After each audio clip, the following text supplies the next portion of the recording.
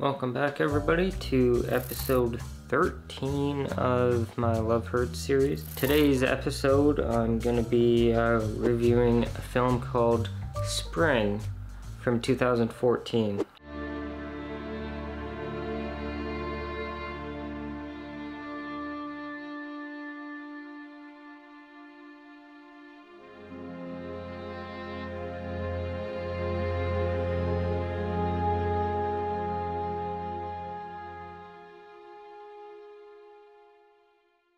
In case you don't know what Spring is about, it's about a young man who's in a personal tailspin. He flees from the US to Italy, where he sparks up a romance with a woman holding a dark, primordial secret. This film was very good. I got little notes, but it's all basically positive notes. The framing of the movie feels very natural. Same with the lighting. The editing very much conveys the emotion of each scene to its fullest extent. The music fits very well.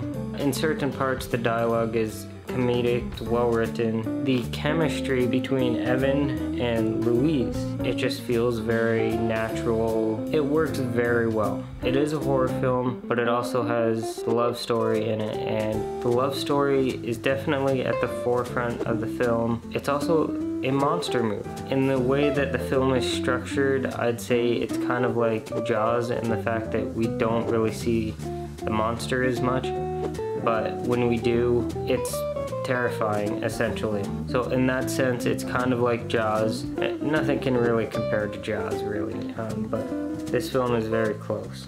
The reflection shots in the mirror look great, and I know for a fact that it's very hard to shoot scenes with mirrors in it because you got to take into account what's the best angle so that the camera isn't seen, but at the same time shows what the director intends. All the blending of the elements of the film kind of make it feel like a dream movie. Like, it almost doesn't seem real.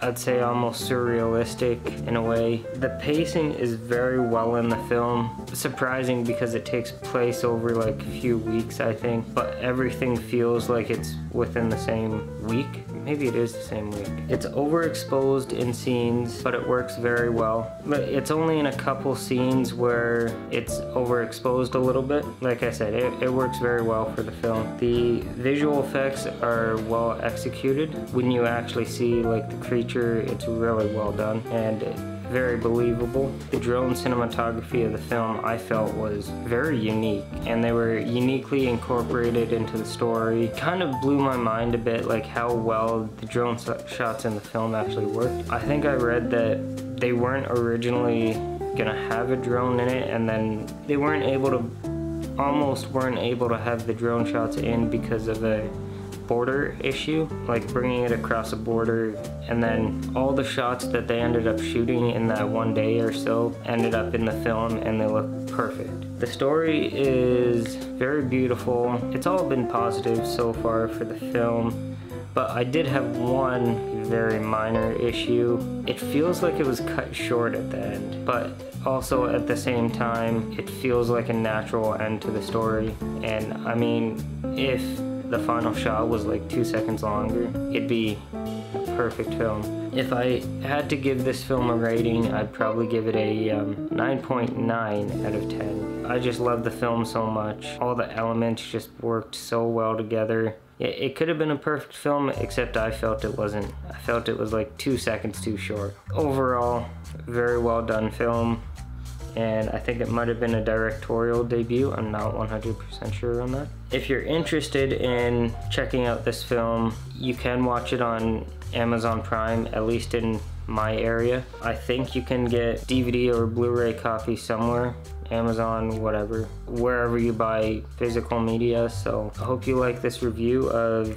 Spring. Give this video a like and subscribe if you're new, and stay tuned for the final one, which is, well, actually I don't want to spoil it, but you can kind of probably figure it out. See you in the next review.